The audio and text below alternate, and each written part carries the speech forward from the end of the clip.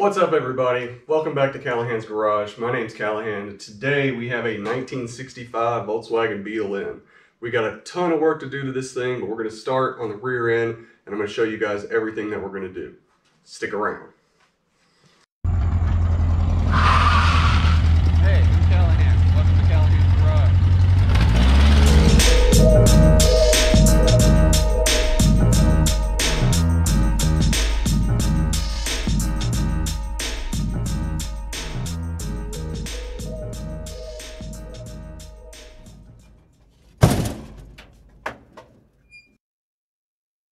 So this Beetle belongs to our good friend David that we did some work on before. We did a rear beam for his Mark II GTI. So if you haven't seen that video, check it out, leave a like, leave a comment, all that good stuff. But today we're going to start working on this Volkswagen Beetle. You may notice there's an underlying theme in a lot of these videos. It's Volkswagens. So this thing has some rust in it. It's got some old accident damage. We're going to get all that fixed up so that he can take this thing to the body shop to get painted. So today we're going to start looking at the rear end. So rear apron, rear bumper mounts, rear wings, quarters. We're going to get all that sorted out, all that fixed up, and I'm going to show you guys exactly how to do it. Alright, so like I said, today the first thing we're going to tackle is the back half of this Beetle. Alright, so you can see I've already completely cut everything off of here. So I'm going to show you guys how to do this as if you were starting from ground zero. So whether it's a Baja Beetle or a Beetle that's rusted beyond all recognition or accident damage, you know, basically we're starting from nothing and we're gonna get this whole back half back together. So you can see I've already done some cutting and opened this up a little bit. I've got some repair work to do on these engine bay shelves here before we can start to fit our rear wings and our bumper mounts and then the apron and everything. So I'm gonna get in, knock that out, and then I'll show you guys exactly how to start fitting all this stuff up together.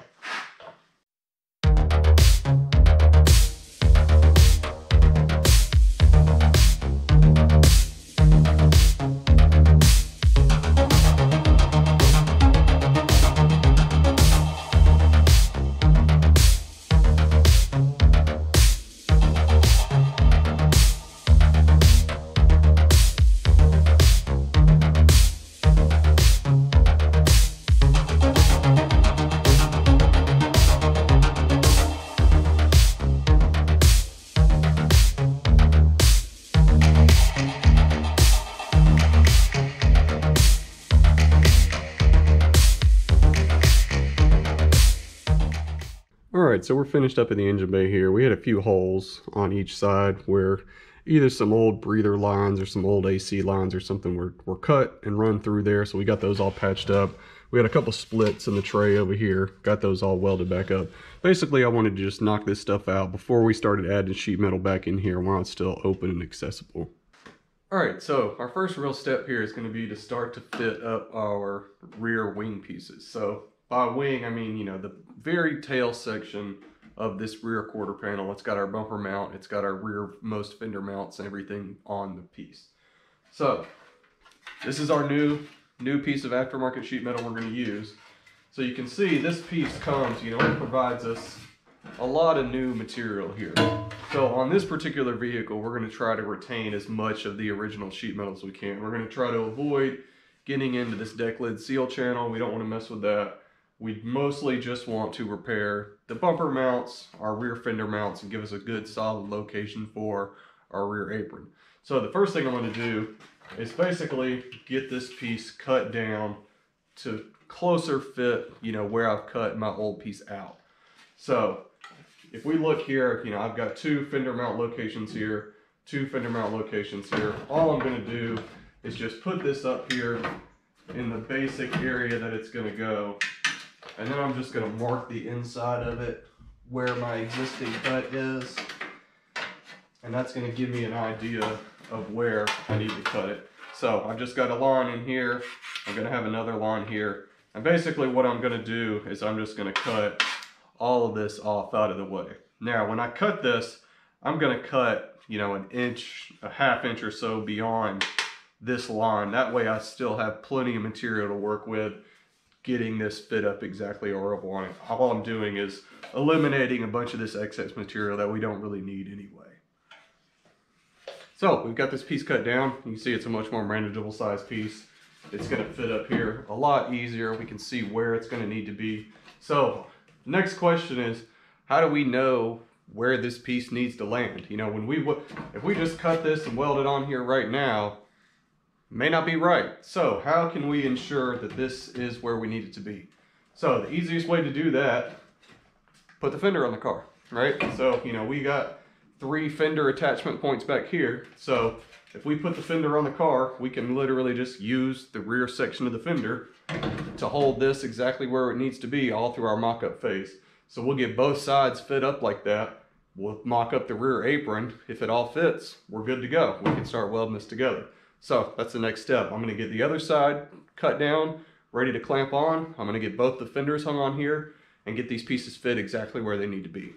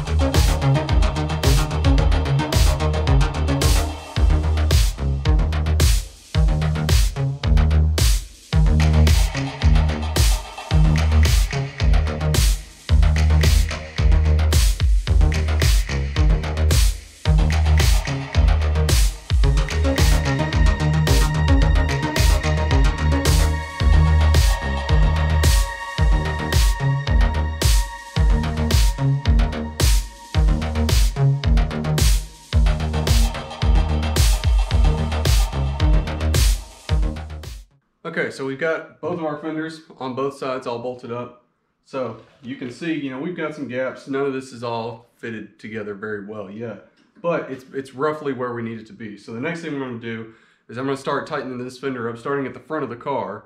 I'm just going to tighten all these bolts up, get this fender locked in exactly where I want it to be while leaving these last 3 loose. And that's going to allow me to kind of shift this around, figure it out, get exactly where I want it, so that I know that it's going to fit nice and even with the back side of the fender here.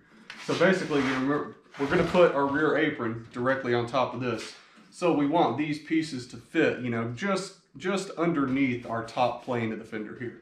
So, you know, just enough space above it for that apron to sit on top of it and everything end up being nice and flush when we're finished.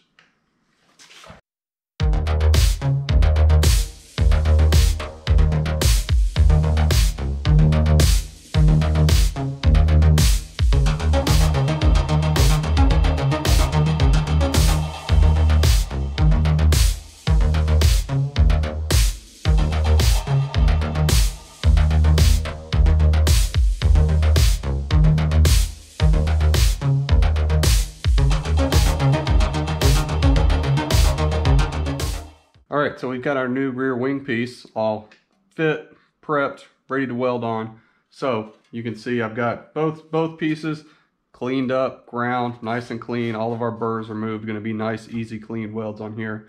I've also got some weld primer on the inside of our engine shelf here. So that's going to be nice and protected once this is all welded on. So next thing I'm going to do, I'm going to fit this up on here, get this tacked on. All right, once this side's tacked on, I'm going to jump over, I'm going to do the same thing to the other side. Take the fender off, cut the piece, prep it, fit it, tack it on there. All right, so let's jump into it.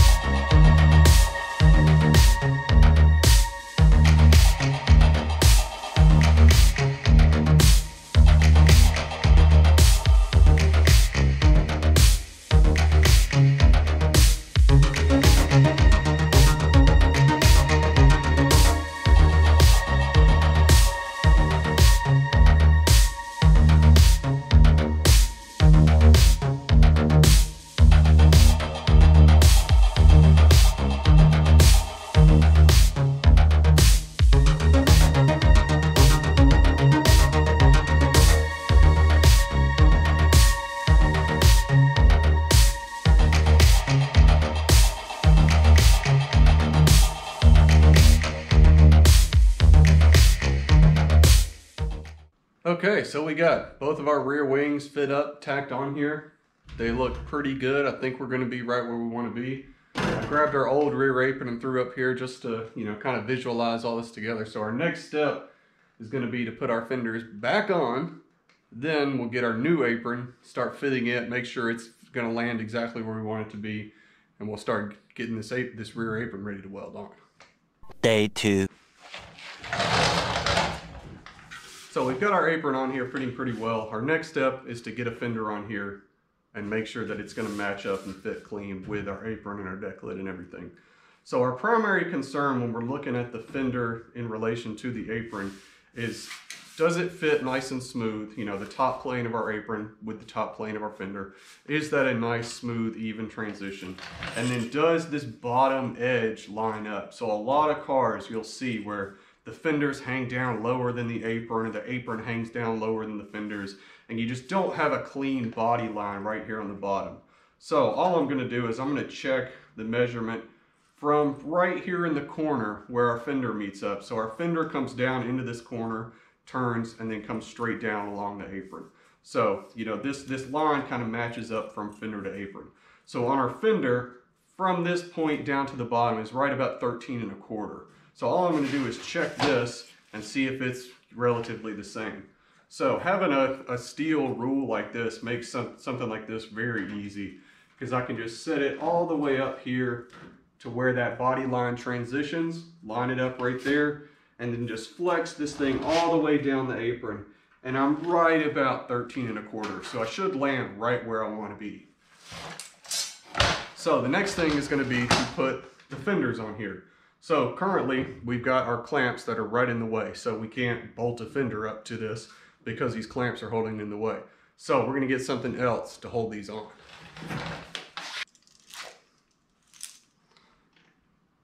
So one of the things I like to use when working on stuff like this is what's called a Cleco fastener. So all this is just a simple little fastener where with a specific pair of pliers, these just push out this little barbed end and then it pulls it back together. So if we just take our drill and drill an 1/8 inch hole, we can place this through that hole, and then that barb will pull both of our pieces and hold them together in place where we want them.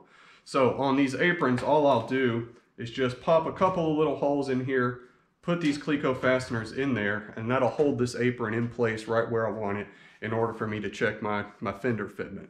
That way I can get these clamps out of the way, I can still get my bolts in here, check that my gap here between the fender is all still nice and everything stays exactly where I want it.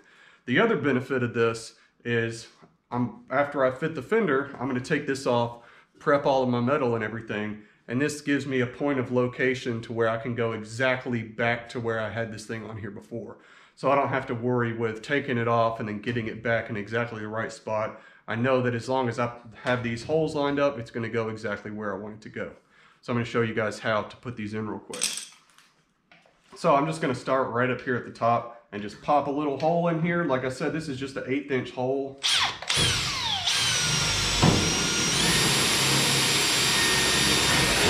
We're going to go through both our apron and our wing piece. Then we just take these pliers, squeeze it together, pop it in place, and that is in there holding both of these pieces together. So we're going to do a couple more of these and get this held on here.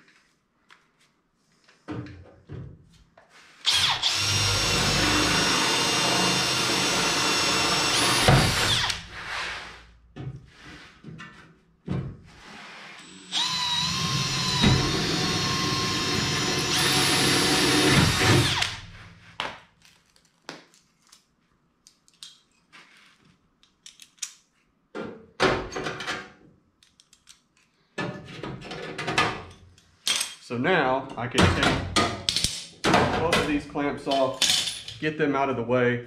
This thing is going to stay exactly in the same spot. It's not going to move. And all I have is 3 1/8 inch holes. It'll take me half a second to weld these back up when I'm in here welding this apron back on. So it's no big deal. A couple of little holes, this thing stays exactly where we want it. Alleviates a lot of headache, on the mock-up process. We can take this thing on and off as many times as we want, and it's going to go back to that exact same location every single time.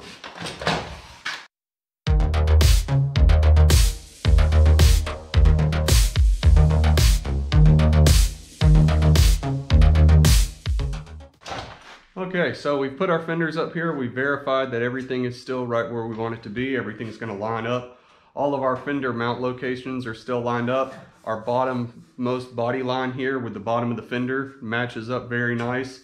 Our plane here matches up. Everything is right where we want it to be. So our next step is going to be to prep this apron to get it welded on. So from the factory, you know, we have resistant spot welds that hold all this on.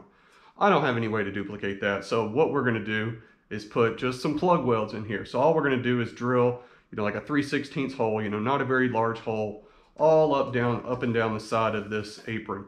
And then we'll just plug weld all this back on. It'll look mostly original. Nobody really ever tell. We're also going to do probably 1 or 2 plug welds right here. A lot of people will weld this seam right here, and it's very difficult to make that look clean. So what I like to do is just get this seam fitting as tight as I can, put a couple of plug welds in there to hold it in place, and then we'll come back and that'll get some seam sealer and everything in it, make it look really nice and OEM. After that, we can clean this up, get this fitting really nice, get it welded up, and finish all of this out so it looks as nice and clean and as original as possible. So we'll get this off, start prepping it up, and I'll show you guys what it's going to look like going back on.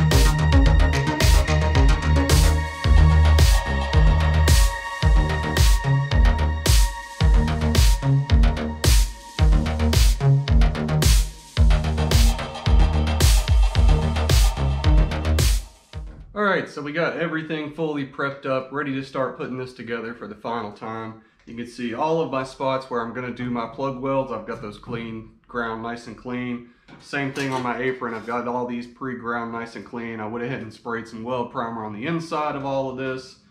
So this is all as good as it's going to get, ready to go. The next thing I'm going to do is I'm going to fully weld out all of my joints on my rear wings here, both sides. That way I can go ahead and get these cleaned up, get them ground down. Same thing on the inside. I can get the inside completely cleaned up, ground down, get some corrosion protection on there before we close it all up with the apron.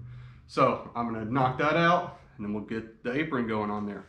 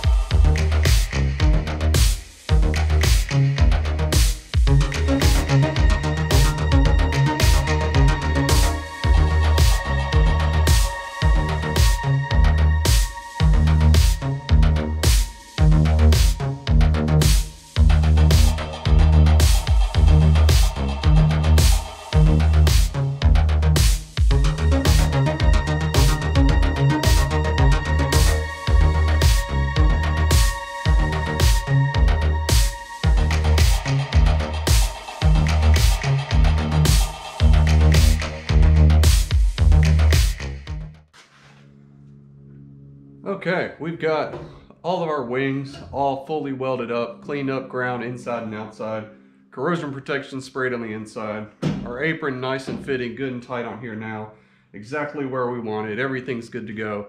Time to start welding this thing on. So like I said before, we're just going to do a series of plug welds down the side of this to kind of replicate the OEM spot weld. So I've drilled all my holes in here, I've cleaned both panels up inside and outside. So the key to these successful plug welds is going to be to getting these panels really tight up against each other. So we've still got our Cleco fasteners in here holding everything in place. But you'll see as I'm going to move up and execute all of these plug welds, I'm going to move this clamp up to every single one of these as I do it. And what that's going to do is right there where that plug weld is, it's just going to keep both pieces really nice and tight together. So there's no air gap in between the pieces. That's going to eliminate, a lot of our opportunities for rust to initiate in there. It's also going to make this weld much easier. With any air gap, that plug weld is going to have a tendency to want to blow out. It's going to want to open up much easier. So keeping this clamped up nice and tight through the whole process is going to be key to making this really easy on us. So I'm going to start welding this up. We'll get both sides welded on. We'll jump onto the inside, get the inside welded up, and then we'll be almost finished up with this back section.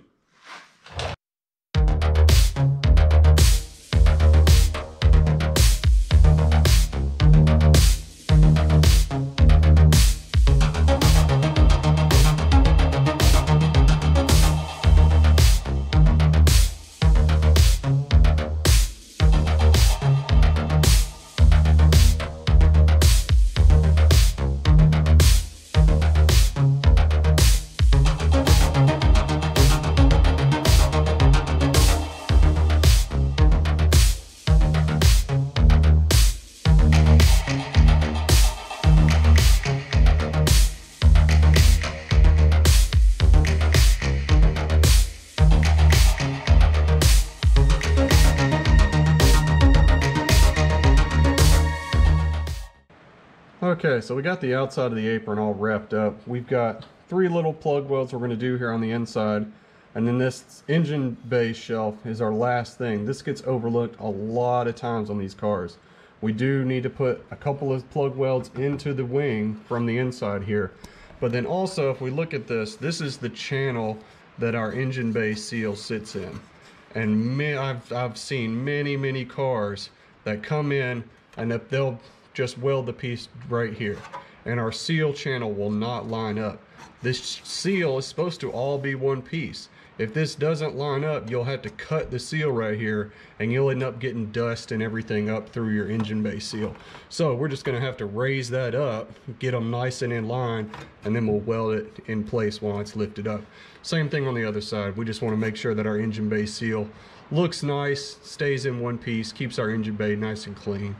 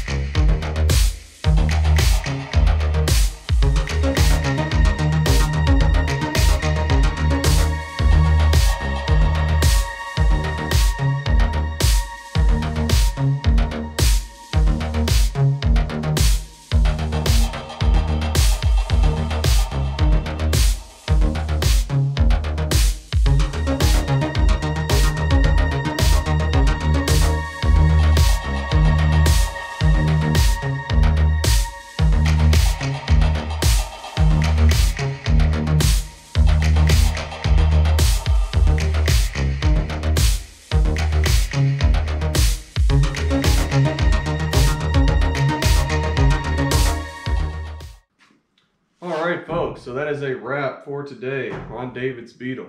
So we got the deck lid on, fitting correctly. All our gaps are nice and neat. We got brand new metal down here on our bumper mounts, our rear quarter sections, brand new metal on our rear apron. So we got rid of all the rust, all the ill-fitting sheet metal. Everything's good to go now. We can move on to other parts of this car. So remember this, we are prepping this car to go to the body shop for paint work. So we've still got floor pans to do. We've still got a front apron and spare tire well. Maybe some heater channel action, not really sure yet. We got a bunch of little stuff in the dash and miscellaneous stuff on the car. And I'm going to show you guys how to do all of that. So if you like watching this, if it's something you're into, please subscribe and stick around, and I will see you guys next time.